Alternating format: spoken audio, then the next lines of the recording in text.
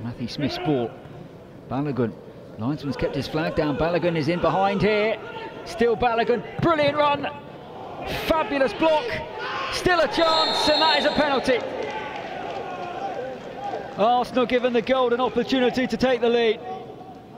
Nathan Tormey, the player who was fouled, all came from this run from Balogun. Did ever so well. It's a brilliant save.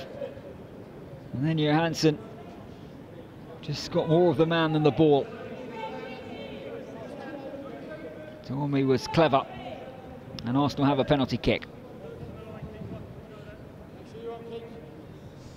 Robbie Burton is poised on a freezing January night. This to give Arsenal the leads, which he does quite emphatically. A captain's finish, and it's 1-0 to Arsenal.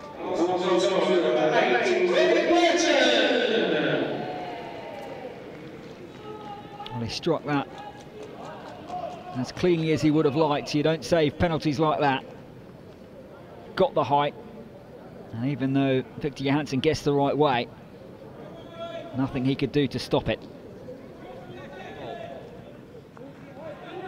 Burton loses his footing. Leshabala is in. Daly Campbell's there, but Smith did very well. You'd expect Arsenal comfortable on the ball. Here is Balogun, and a bit of space. Unleashes a vicious, unstoppable effort, and Arsenal lead Leicester by 2-0.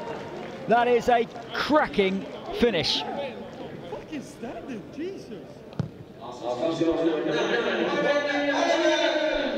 Well, he set up 2 at the Emirates in the league in September.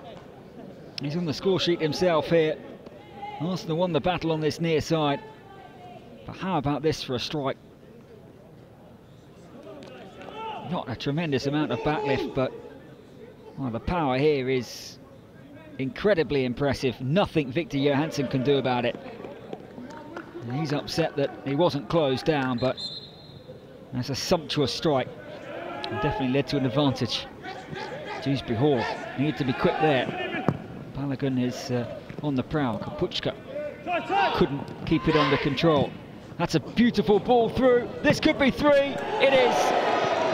James Olayinka secures the points for Arsenal and surely seals the Gunners' progression to the quarter-finals of the Premier League International Cup.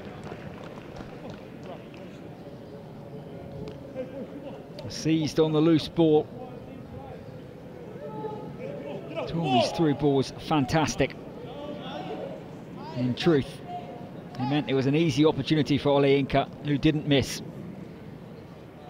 They don't deserve to be 3 goals up, but Arsenal have been clinical in front of goal.